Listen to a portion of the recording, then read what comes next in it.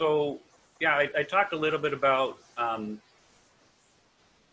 agency, and this kind of gets into, why does bad things happen to good people? When we look at, do we need Satan to cause bad things to happen? No, it's simply because of opposition. And getting back to Second Nephi, you quoted um, that verse 16. In verses 11 through 13, it kind of explains it a little more. It says, "For it must needs be that there is an opposition in all things. If not so, my firstborn," this is the father talking to his son. He says, "If not so, my firstborn in the wilderness, righteousness could not be brought to pass, neither wickedness, neither holiness nor misery, neither good nor bad. Wherefore, all things must need be a compound in one. Wherefore, if it should be one body, it must needs remain as dead, having no life, neither death, nor corruption, nor incorruption, happiness, nor misery, neither sense, nor insensibility. Wherefore, it must needs that have been created for a thing of naught. Wherefore, there would have been no purpose in the end of its creation." This kind of speaks to me because it tells us that there's a purpose to opposition. There's a purpose to life. And God created us. God created everything, this world, for a purpose. It says, "Wherefore this thing must needs destroy the wisdom of God and his eternal purposes, and also the power and the mercy and the justice of God. And if ye shall say there is no law, ye shall say there is no sin. If ye say there is no sin, ye shall also say there is no righteousness. And if there be no righteousness, there be no happiness. If there be no happiness nor righteousness, there is no punishment nor misery. And if all these things are not, then there is no God. And if there is no God, we are not, neither the earth, for there could not have been no creation of things, neither to act nor to be acted upon. Wherefore all things must have vanished away." So, as I said before, good is the greatest benefit to the greatest number of people. And it's also, while simultaneously doing the least harm to the fewest number of people. So when we look at things like the flood, obviously that destroyed the greatest number of people at the time, leaving 8 souls on the ark to be saved. However, when you look at what they were doing, if they were allowed to continue doing what they were doing and having children, they would have harmed even more people, more souls coming to the earth. They would have harmed them because of their wicked ways. So they turned from God. When you turn from God, God can't protect you. It's like, why do we have shootings in schools today? Well, we've taken God out of schools. How can God protect our schools when we've banished God from our schools? So God can protect us when we call to him, when we ask him. He's not going to arbitrarily do things for us. We have to ask him. So when we turn away from God, he can no longer protect us from Satan and from the consequences of our sin. There was an example in the Book of Mormon where Nephi, he comes to a choice, and he has to kill a man in order to save his people. Laban had the records, he had basically the Bible, the Old Testament. He was supposed to carry it away with him in the wilderness and to save his people, so that they'd have a record and a knowledge of their God, and they needed that. And it came to the point where God said to Nephi, he said, "You need to kill this man." And of course, Nephi didn't want to, but God told him, he says, "Behold, the Lord slayeth the wicked to bring forth his righteous purposes. It's better that one man should perish than a nation should dwindle and perish in unbelief." So before the flood, they were all in unbelief, and they would continue in that. God couldn't send his good children down there anymore because they would just get corrupted. He had to start over. He had to save Noah, and he had to uh, send his children to a righteous people. And so he needed to have more, he needed to have basically start over to do that. He also, when we're talking about uh, the Canaanites and how he commanded the people to come in, the Canaanites were a wicked people. They they were going to continue their wicked ways. They were going to continue to war against the Israelites. God commanded them to kill the Canaanites, that they needed to start over, that they needed to have a place for them, that they could grow up in righteousness and raise their children in righteousness. So evil in a way can be said,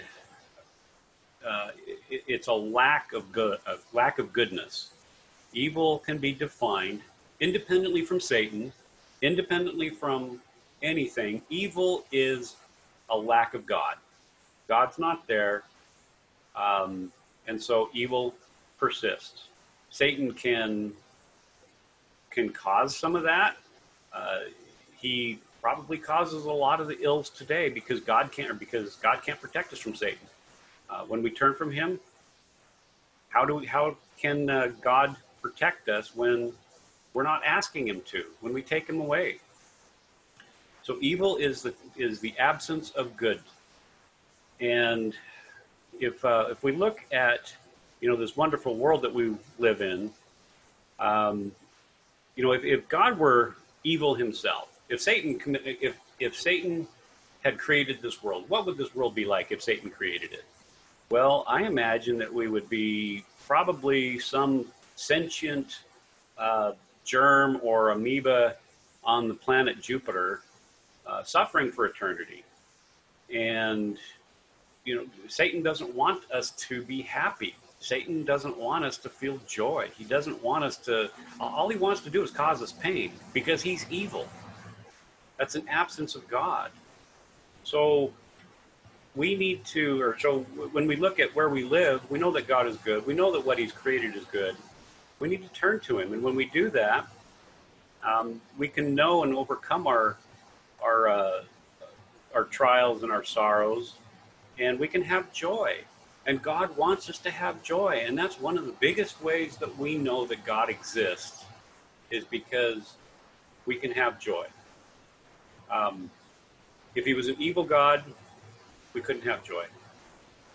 So we know that it's through Jesus Christ that we are able to be connected back to God. We're separated from him now because of the fall. So we can be connected back to him through Jesus Christ and his atonement. And how do we know this? Well, we know it through preachers.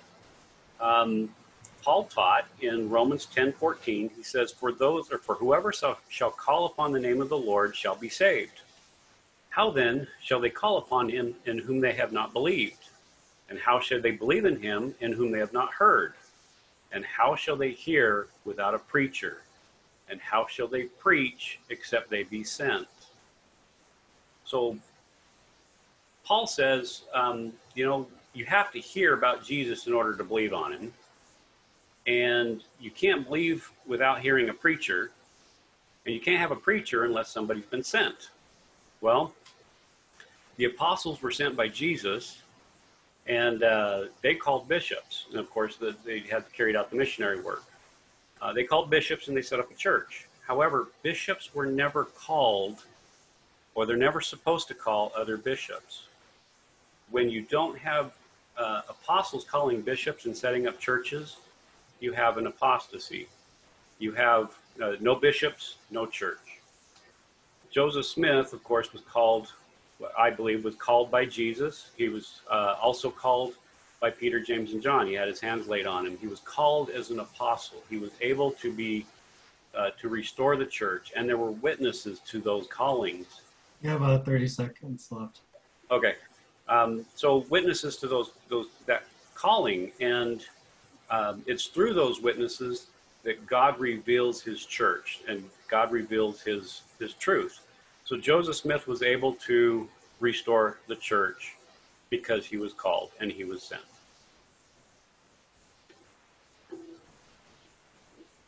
All right, so let me go get my timer on. All right. When it comes to Noah's flood and the wars against the Canaanites, many people do not see the love of God. I think it's a shame because it revolves around a misunderstanding of why these events occurred. Many people think God was just punishing people because they were behaving badly, but that's not true. Let me begin by reading Genesis 3:15, which says, I will put enmity between thee and the woman, and between thy seed and her seed. It shall bruise thy head, and thou shalt bruise his heel. Notice that the seed of the woman is literal. It is in reference to Jesus Christ. So it follows the seed of the serpent in the text is also literal. So in Genesis chapter 6, where the flood is pronounced, it tells us that the sons of God, which the Bible refers to as angels, saw the daughters of men, which are human women, that they were beautiful and took them as wives as they chose. We are told that their children were known as the Nephilim, and they were on the earth in those days and also after, which is important when we get to the wars in Joshua. Now Noah found grace in the eyes of God, and it is said he was just and perfect in his generations. The Hebrew word for perfect is used elsewhere to talk about genetically pure and spotless animal sacrifices. Noah, in other words, was 100% human. We are told that these angels have been corrupting flesh on the earth. Satan, in his attempt to stop the seed of the woman, had some of his angels attempt to rid the earth of any humans to stop God.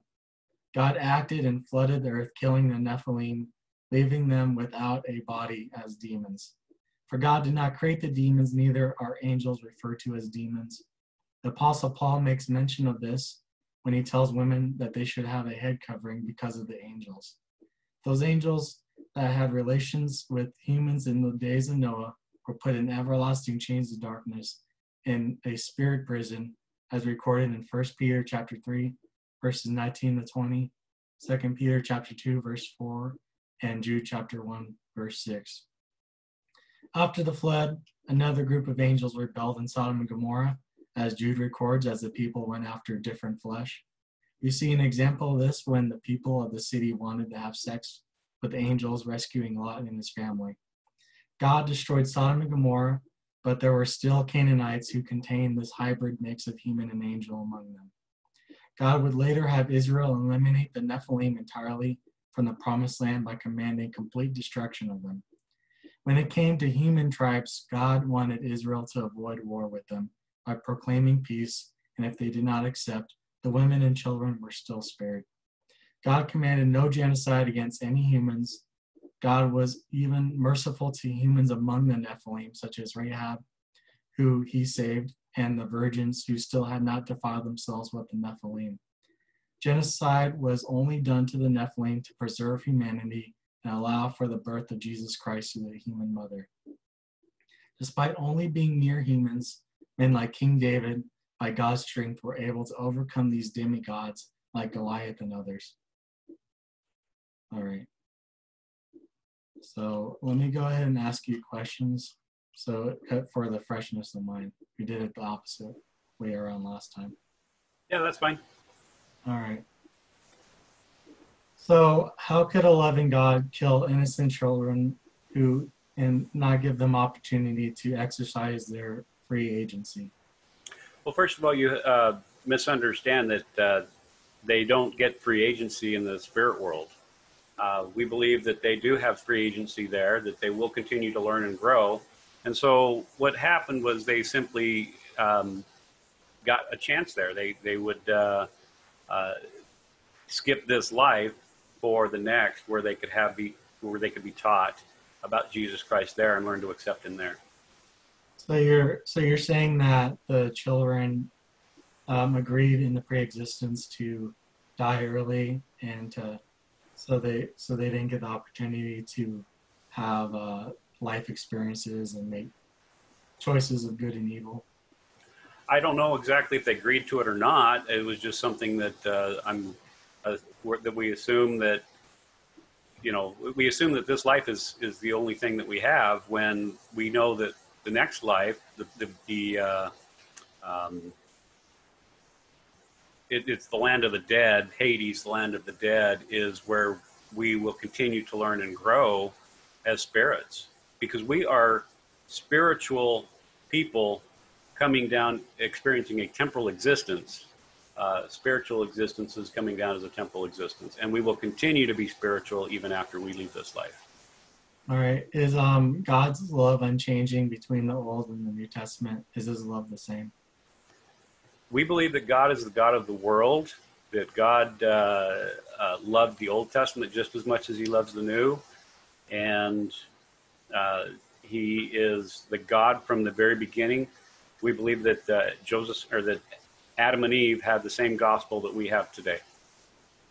All right. So when it comes to the greater good, does God still operate on the basis of greater good when pouring out judgment? Yes, he does.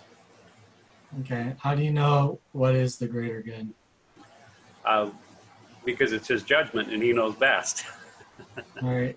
I mean, if it occurs, then we're trusting his judgment is for the best. Is there any evil in doing the greater good? Is there any? Yeah, just like cutting out cancer, you have to harm the patient in order to cut out the cancer. All right. That's the last of my questions for you. Okay. So interesting with your views on the Nephilim. What is your definition of enmity? It's conflict, essentially. It's what? Conflict, if I'm not mistaken. Conflict? Yeah. I'd have to look it up just in case I going off a bad definition of it. As I understand it, enmity means hatred, but I'm just curious. Opposition, yeah. Yeah. So, yeah, I mean, there's an opposition between Satan and the seed of the woman. How does that then, if there's that enmity and that opposition there, and these daughters of man were part of the seed of Eve. Yeah. How do we get Nephilim then if God placed enmity between us and the seed of Eve, or between us and Satan?